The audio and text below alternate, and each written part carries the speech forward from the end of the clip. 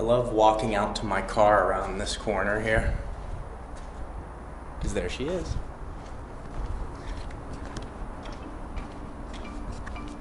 What's up guys, Jeebs here, back with another video. I just drove all around Tempe, just trying to find an area just like this. There's a little lake, I guess you would call it. Definitely not natural, but there's a lake in the background. Just wanted to get a different scenery for you all. Let you know that water does exist in Arizona. It is rare. But I wanted to bring you some updates. There were comments in the last video and I thought it was relevant to bring up. We did a couple things, had a couple issues with the car lately. First thing was I just had the windshield replaced for the second time. So I got a brand new windshield on there, and it is an OEM windshield, as you can see right there. It has the Ford logo on it. So if someone were to look at this, I think it would match up identical to an OEM shield that would come out of the factory. The second thing, I got this cap replaced right here.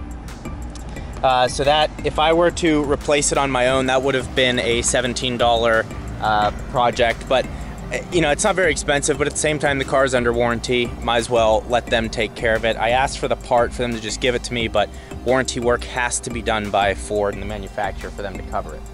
Now, the final thing here that we did lately was the radiator fluid. So as you can see right here, there's max right here. This is the max line, and then there's the minimum line. Now, this is a pressurized tank. So if I were to right now unscrew this, which do not do that. If your car was just running and it's hot, that's pressurized, that will all shoot up out of there and you'll be pissed. So a lot of that is vacuumed in there. So the second they release this pressure, this fills back up. And they said, let me just tell you what the service advisor wrote in the thing here. Customer reports the washer cap is separated. They fixed that. Did the multi-port inspection. Okay, so for now the coolant level. So range when engine was hot. When pressure was released from the system, the coolant level went above the min mark. So it was fine. But they went and they topped off the coolant. There were no leaks found, which some of you asked, and the coolant may have been not topped off at the last oil change. So that could have been the issue. But you know, that's that. So, and I also want to bring that up, that it was not topped off at the last oil change. I wasn't even aware that they were topping that off on oil changes, but it's just another value of taking it to the dealership and letting them service it. You know, paying 75 bucks for a full synthetic oil change to me is not that expensive, and it's worth it because they do all the specs. It's all recorded on a piece of paper, so you can just have it all filed away, and that's just kind of nice.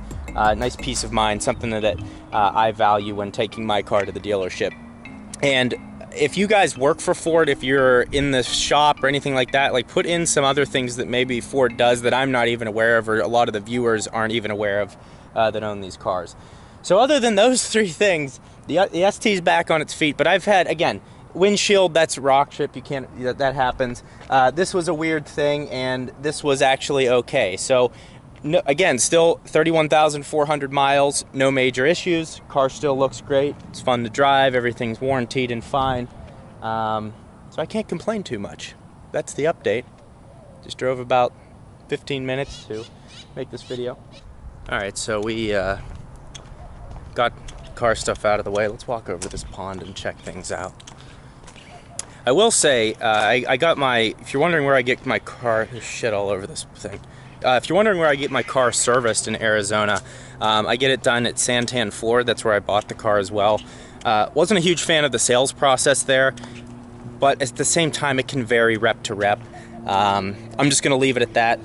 But the service has been very good. The service advisor, I'm not going to give his name, but he's really good. I mean, he's funny, he's personable, takes care of me. I've always had a good service experience there. The only thing I can complain about is sometimes I've said, please do not wash my car, and they wash it through a brush wash, not like a hand wash or anything like that. So picky of me to complain about that, but at the same time, if you care, you know that those brushes scratch your paint and leave marks in it. But I'm getting my car detailed soon by actually one of you guys. I'm gonna have him do my car and my fiance's car. Because again, I got that Groupon and it said it was a spray wax. So I got that returned, and I'm going to have him, I'm going to do a full video on it, on his process and detailing the car, so that should be pretty cool. Oh, here comes some little duckies. Yeah.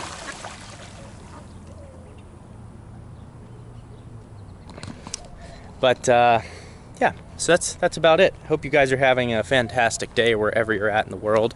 Some of my next videos, like I said, I'm going to be doing more car reviews coming up.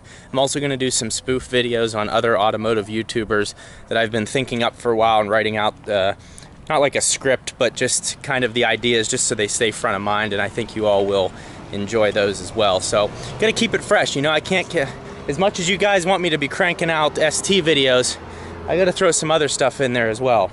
But thank you all for watching. Really appreciate the support. Let's get to 10K subs, and we got some giveaways coming up. Hope you're enjoying the content. Thank you for watching. Like, share, subscribe, and we'll see you next time.